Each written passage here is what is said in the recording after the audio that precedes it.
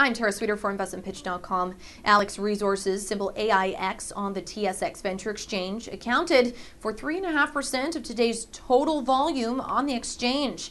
The shares closed at 17 cents, a gain of 36% on volume of 6.4 million shares.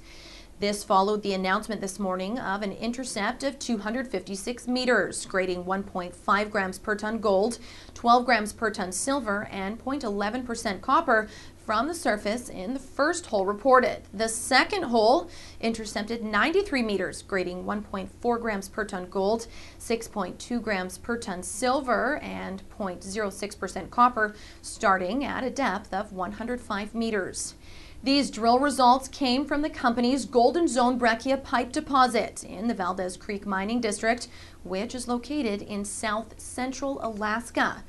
In January, the company released an NI 43-101 compliant resource estimate for the Golden Zone breccia, indicating 3,486,250 tons of measured and indicated material, averaging 3.02 grams per ton gold and containing 279,166 ounces of gold, 1,523,657 ounces of silver, and 7,112,000 pounds of copper. An NI 43-101 resource model was also released around the same time. The full reports are available on cedar.com.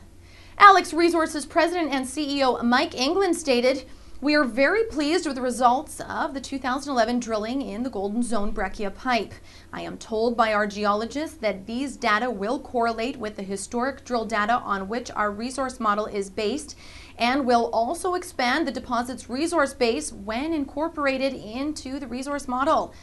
In addition to its flagship Golden Zone project in Alaska, the company has several other properties, including the Money Rock Gold property in Alaska, the Arcadia Gold property in northern Canada, the Quebec Rare Earth property in Quebec, and 5 projects in the Yukon.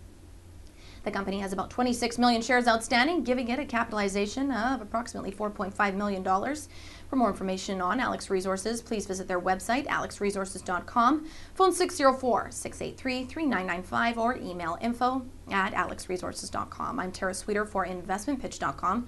For more video news, check out the website. This video is for information purposes only and is not a recommendation to buy or sell any securities.